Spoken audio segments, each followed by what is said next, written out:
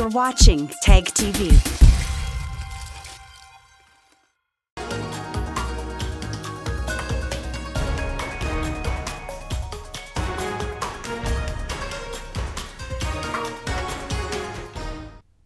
Hello viewers, I'm your host Uzma Jafri with another episode of South Asia Focus. Let's begin the show. Multiple anti-Pakistani establishment protests have erupted in the country and different parts of the world after Manzoor Pashtun, the leader and face of the Pashtun Tahaffuz movement, was arrested and slapped with charges of sedition by Pakistani law enforcement agencies. Protesters gathered in large numbers in London and Paris to extend their solidarity and demand immediate release of Pashtun.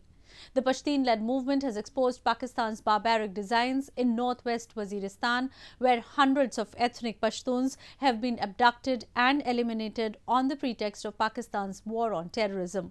A report.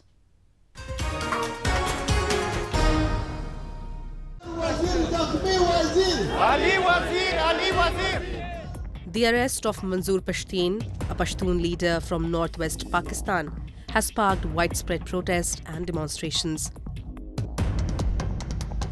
And these events are not just confined to Pakistan, but the anti-Pakistan sloganeering has resonated with the Pashtuns and other right groups living in different parts of the world too.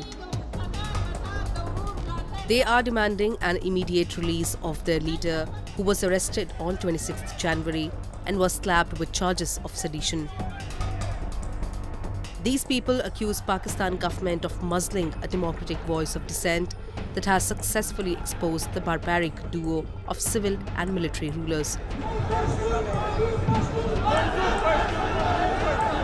This decision of the Pakistani establishment has provided an opportunity for the Pashtun nation to be united and work for a common cause, to be released from the cruel clutches of the Punjabi establishment and regime.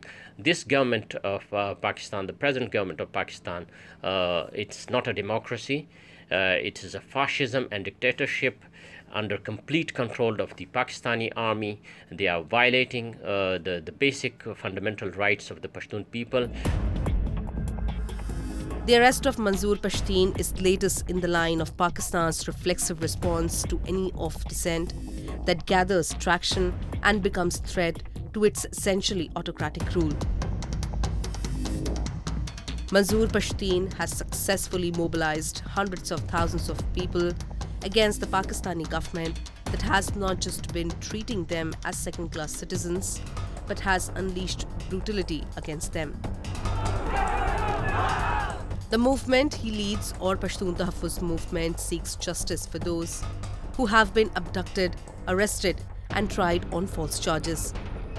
It also demands a free and fair inquiry into the extrajudicial killings by Pakistan Army in the name of fighting terrorism in northwest Pakistan. The little list of demands seeks a full stop at the torture and humiliation they endure every day. But sadistic rulers in Islamabad are not ready to concede to even these demands, which would have not suffered even single day of delay in any other democratic part of the world. The state of Pakistan is so afraid of peaceful activists and peaceful activism in the country. Everyone who believes in the promotion and protection of fundamental human rights, everyone who believes on peace, development of the people, he is being labeled as a traitor and unpatriotic in Pakistan. The Pashtun movement, which began as a small demonstration by 8 students of Gomal University, demanding removal of landmines from Waziristan, gained prominence in 2018 after Naqibullah Mahsood, a modelling aspirant, was killed in a fake encounter staged by the police officer Rao Anwar. Earlier, it was Mahsood movement, but the word was replaced with Pashtun to refer and represent all Pashtuns. Manzoor Pashtun became the face of the movement. The establishment was critical and made several failed attempts to nip it in the bud. After all its tactics failed, it launched a crackdown against prominent figures in the movement.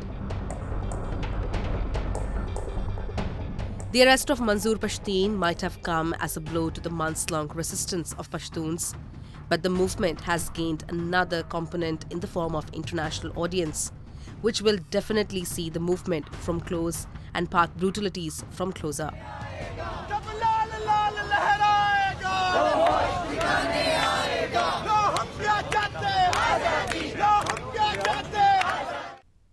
Moving on. Countries across the world have announced a list of measures to prevent and confront deadly coronavirus. Most of the South Asian countries, which are in immediate vicinity of China, have barricaded the entry of Chinese nationals to their mainland and have announced a list of measures to keep the virus at bay. India has cancelled all forms of e-visas and will only allow people with compelling reasons to enter it. Administrations across the globe are sparing no efforts to fight the rapidly spreading endemic of coronavirus. While some have taken extraordinary measures to prevent its entry, others are involved in comprehensive exercises to contain its expansion. And most of them have succeeded, as only 2 persons with infection have died outside of China. India has temporarily suspended its e-visa facility for Chinese travellers and other foreign nationals residing in mainland China. Indian Foreign Ministry spokesman Ravish Kumar told reporters in New Delhi that those having compelling reasons to visit the country have been asked to contact the Indian Embassy in Beijing.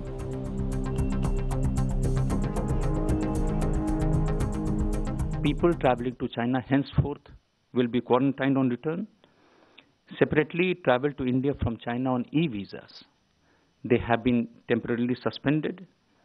And we have also announced that all existing e-visas are no longer valid. Similarly, the normal visa which have been issued, they are also no longer valid. India has so far successfully carried out evacuation of 640 Indian nationals and 7 Maldivians on 2 flights from China. Airports across the world are deploying screening measures to isolate passengers with symptoms related to the disease to contain the spread of the disease. As of 7th February, the virus had entered as many as 26 countries and affected thousands.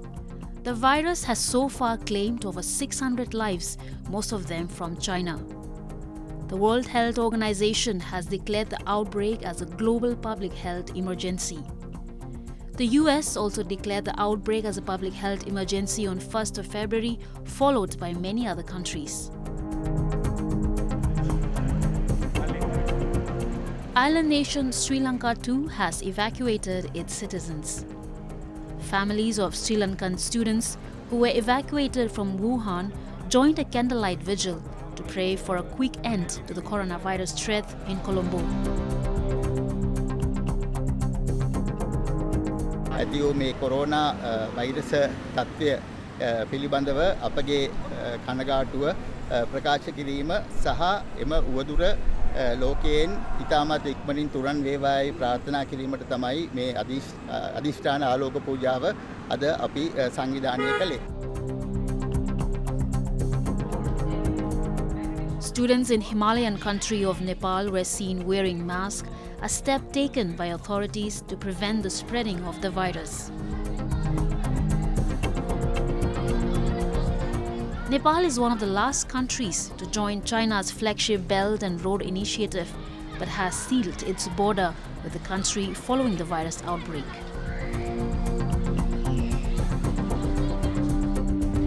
The World Health Organization has made several recommendations for all countries to prevent and limit the further spread of the virus and keeping a check on the entries through border stops to list.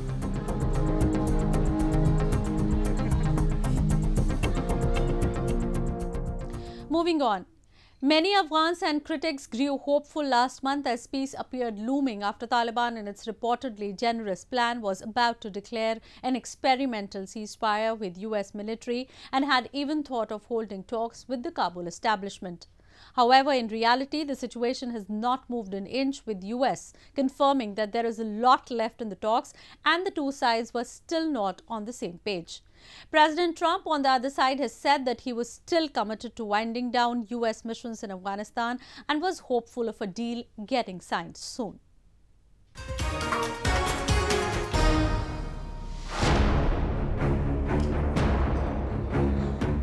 Months of extensive discussions between the United States and the Taliban, a number of floating assurances, but the story in Afghanistan continues to remain same.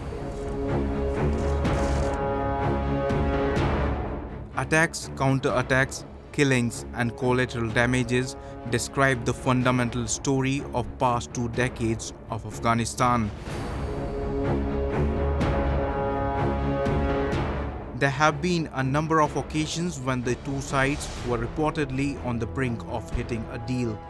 But the reality is far different from rumors, as US says there's a lot left in the negotiations and it is still not in position to sign any form of commitment. US Secretary of the State Mike Pompeo recently said that Taliban were not able to demonstrate the will and capacity to walk the talk, and US required a demonstrable evidence to move forward with the agreement.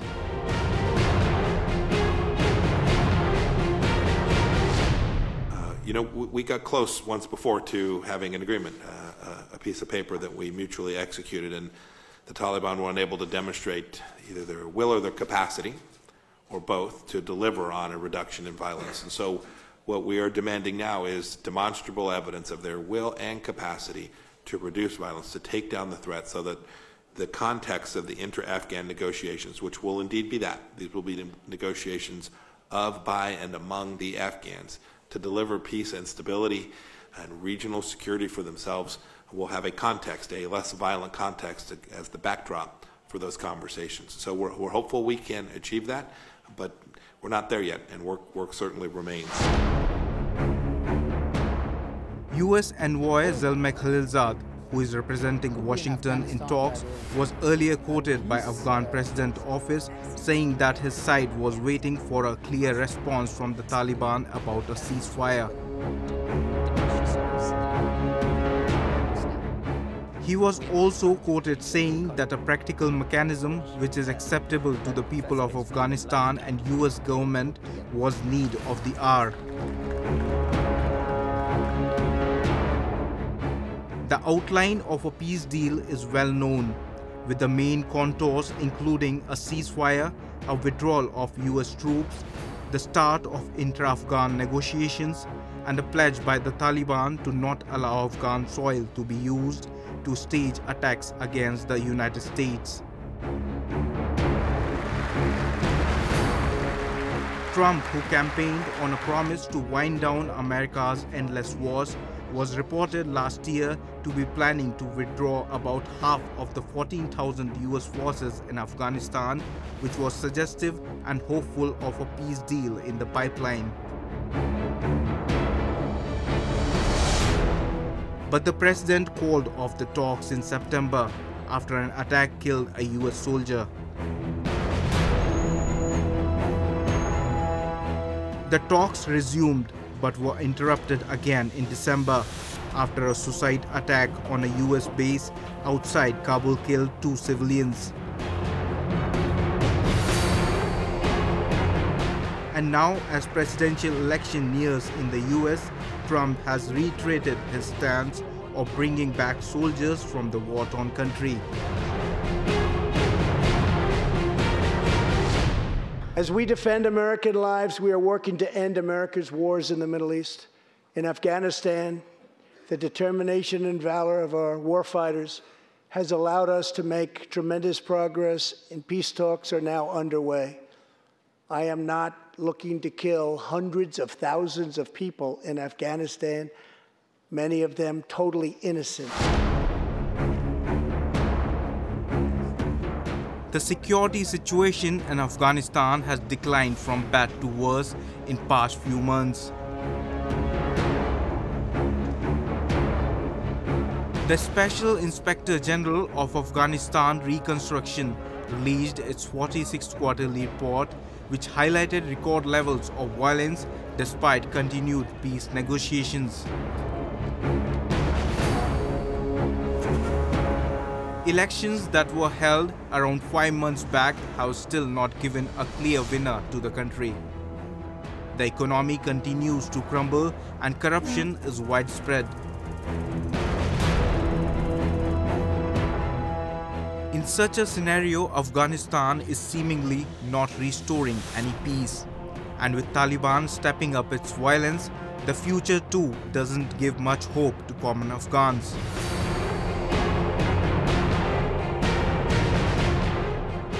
Moving on, bilateral relations between India and Nepal are mounting high. Decades of established cultural camaraderie between the two neighbours has been strengthened by a significant growth in trade and connectivity.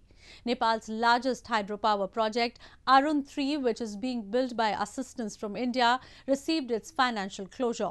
We have a report. India and Nepal inked financial closure of Arun 3, the largest hydropower project in the Himalayan nation. Built by the financial assistance from India, the 900 megawatt hydropower project is under construction at Sanghu Vasabha district of Nepal. Two banks from Nepal, one is Everest Bank and another is Nabel Bank, they have come forward to participate as lenders for the development of this project to arrange this 7,800 crores NPR for the debt for financing Arun 3 project. 5 Indian banks, State Bank of India, Punjab National Bank, Canara Bank, Exim Bank and Union Bank of India, they are also participating in lending funds for the construction of this project.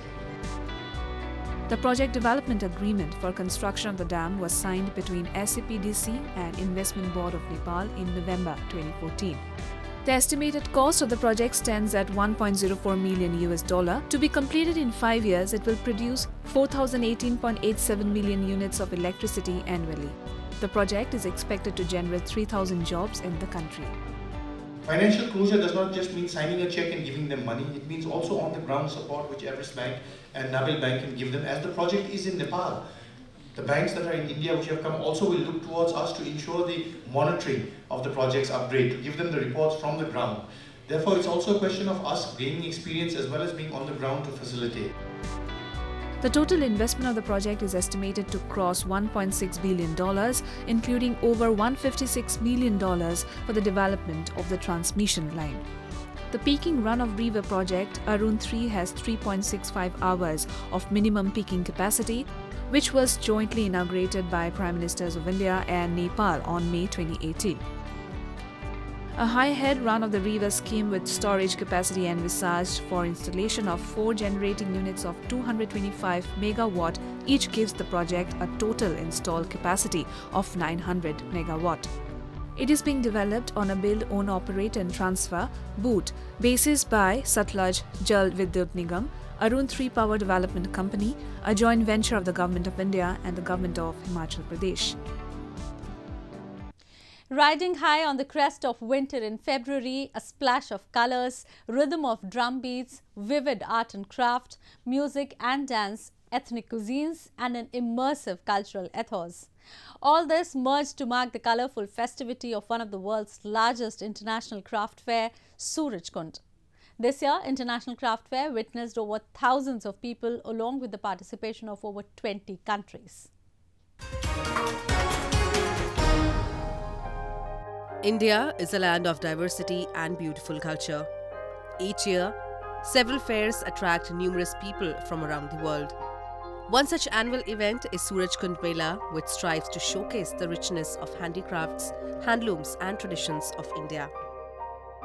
Started in 1981 by the Haryana Tourism Department, the 34th edition of the fair also witnessed artisans from SAARC nations, and other countries showcasing their art and handicrafts.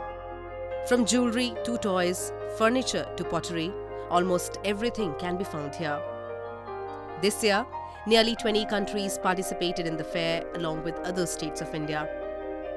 Uzbekistan was chosen as the partner nation and Himachal Pradesh was selected as the theme state.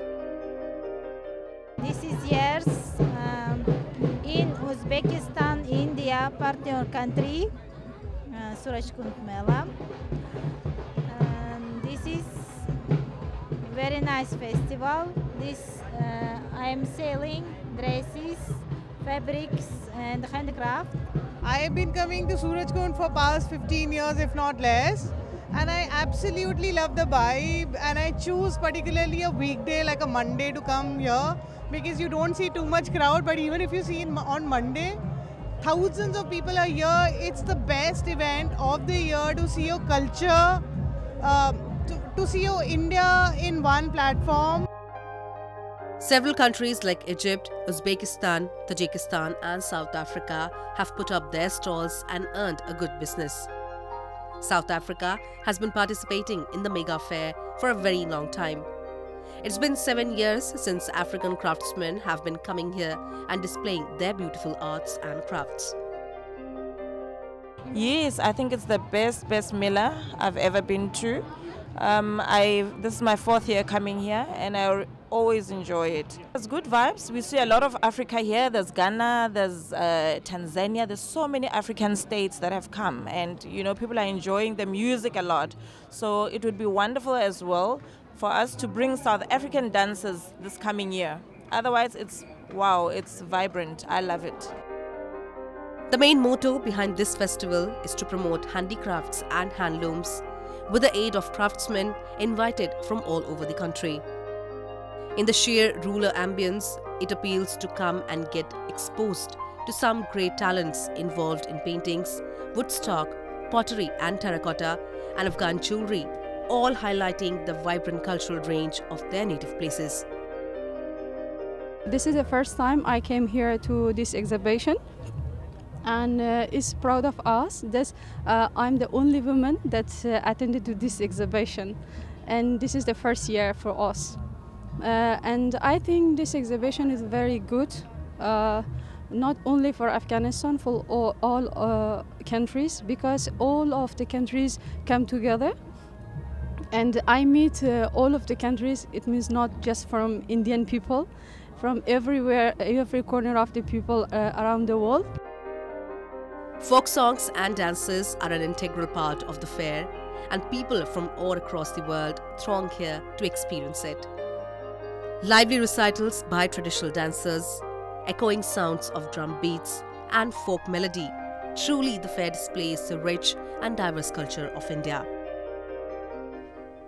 The Surajkund Mela has always been one of the major cultural attractions, displaying the richness of Indian as well as foreign culture.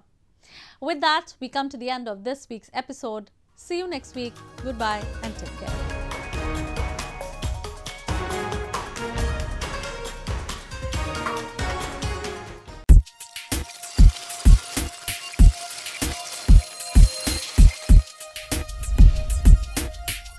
You're watching TAG TV.